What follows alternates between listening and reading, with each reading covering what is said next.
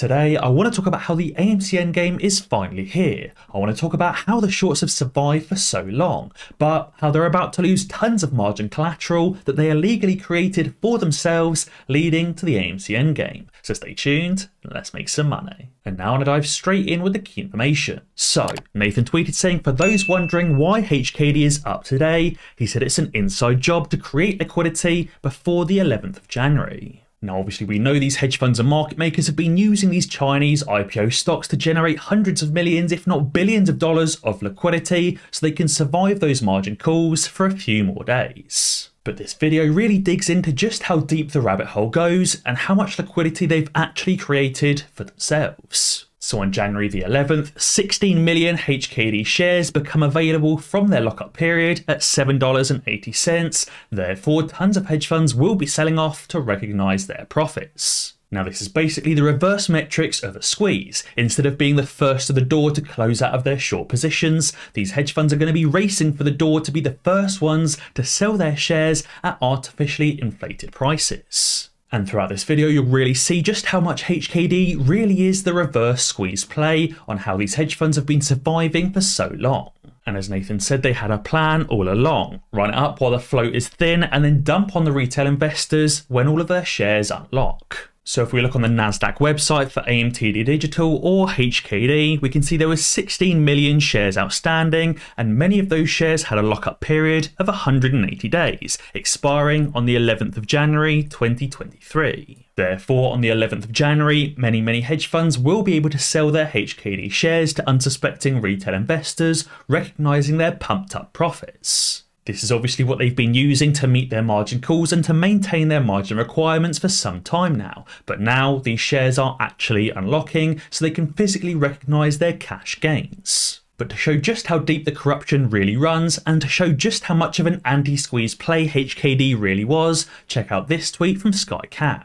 He said the CTB or cost to borrow average according to ortex was 315%. This obviously makes it very expensive for anyone to short the HKD stock, really turning off those short sellers and turning away retail investors from shorting this stock. That way the hedge funds could continue pushing the price up, generating themselves more and more liquidity to avoid those margin calls. But to show just how deep the corruption really runs and how these hedge funds were able to use this one stock as an anti-squeeze play, check out this next line. He said according to TDA or TD Ameritrade, institutional ownership is at 290.1%. You may be saying, hang on Tom, 290.1%, that's obviously more than 100% ownership. Surely that's got to be a typo, so let's check out the TD Ameritrade website. Well, here we are on the TD Ameritrade website for AMTD Digital, aka the HKD stock, and we can see the percentage held by institutions is indeed 290.1%. These hedge funds have literally been creating synthetic shares for AMTD Digital, aka HKD, but they haven't been using synthetic shares to short the stock. They've been creating synthetic shares and using them to hold them to generate tons more liquidity. Why just create a company that has a $300 billion market cap and hold 100% of the shares when you can hold 290% of the shares? Why create $300 billion of additional excess liquidity when you can instead create 2.9 times that, nearly $1 trillion of excess liquidity? Why just create synthetic shares to help short a company into bankruptcy when you can create synthetic shares to help inflate the price, generating you even more money? But obviously, as I said, AMTD Digital or HKD really has this expiration date of the 11th of January because that's when tons and tons of hedge funds will be selling off their shares after that lockup period. Also guys, be sure to sign up to Moomoo using the link in the description below. Moomoo is very easy to use, they do not engage in payment for order flow, they've got tons of technical indicators and advanced charting tools. And if you sign up to Moomoo right now, you can currently get 15 free shares worth up to $2,000 each. And on top of that, Moomoo is holding a $60,000 giveaway sweepstake. Now you probably saw yesterday the price of HKD run up from $10 all the way to $20 and then $30. And actually in the pre-market today, it ran at above $50. Yes, obviously today the price has been dropping, but don't forget we're not anywhere close to the 11th yet. Therefore, there's still tons more time for these hedge funds to pump up the AMTD Digital stock. I imagine these hedge funds are going to use their additionally generated liquidity, all 290% of the float of it, as long as they can until the very last second. And I'm sure when these shares in HKD do unlock and the HKD play is over, I'm sure they're going to use some of their other Chinese IPOs like MEGL and ATXG to try and keep that margin train going. But I think the fact that institutions are holding 290% of the float really proves how they were able to keep those margin requirements met, but also how there is a definite expiration date to those margin requirements or to that additional capital that they generated.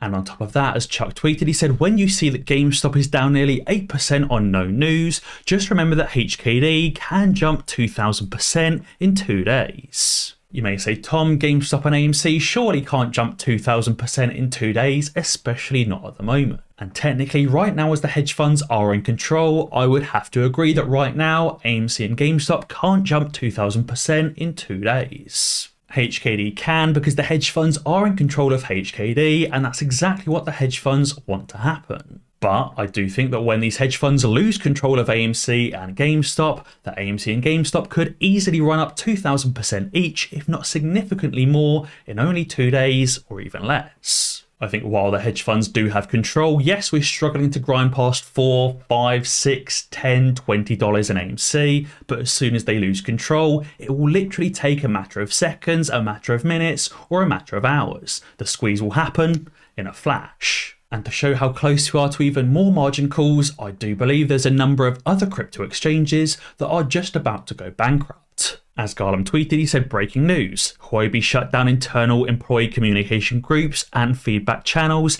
and fired 20% of their staff. They've basically shut down all employee emails, all employee mobile phones, so none of the employees can contact each other, which just shows how on the last legs Huobi really is. Huobi is clearly having a liquidity crisis or a liquidity event and could end up going bankrupt over the weekend. And again, it's not just Huobi, as crypto lender Genesis also considers bankruptcy and lays off 30% of their staff. Maybe that's a second exchange that will end up going bankrupt over the weekend or at least early next week. And that's going to mean that both the crypto market and likely the stock market as well will open next week very, very red and will likely continue falling even further. Now, as I've said, I do believe that will lead to margin calls and it will lead to many hedge funds going bankrupt and being forced to close out of their positions. And I think this tweet really goes to show that we can actually win when some of these hedge funds end up going bankrupt. Gold Telegraph tweeted saying, let me get this straight. The London Metal Exchange is being sued for nearly $500 million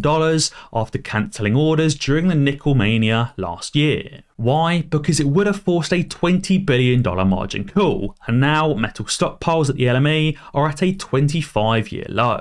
It really goes to show that actually stock exchanges can be sued in the public eye for nearly $500 million after turning off the buy button or cancelling transaction history. And I also saw one of the most interesting tweets I've ever seen from Adam Aaron that I personally believe has a very hidden meaning. Now, Nick obviously tweeted this video of Elon Musk, Ryan Cohen, and Adam Aaron. Adam Aaron replied saying, thank you, Nick. The creativity in this community continues to astound me. He said, by the way, somebody else tweeted me the observation that AMC, which officially stands for American Multi-Cinema, is also short for Aaron, Musk, and Cohen. He said the long odds of that being the case are 1 in 17,576. Now, I don't really know why he said the long odds. Why not just say odds? And especially when long means going long or buying actual shares. And why he said 1 in 17,576. Now, I have no idea where these odds actually come from. If you calculate the odds of 3 people having these surnames, basically having a surname out of all of the surnames available, the odds are nowhere even close to 1 in 17,000. If you type into Google like surnames beginning with A, surnames beginning with M, and surnames beginning with C, there's around 200 surnames for each example. Around 200 surnames beginning with A, around 200 beginning with M, and around 200 beginning with C. To be very, very specific, there's slightly less A's with around 150 A's, 200 M's, and 200 C's.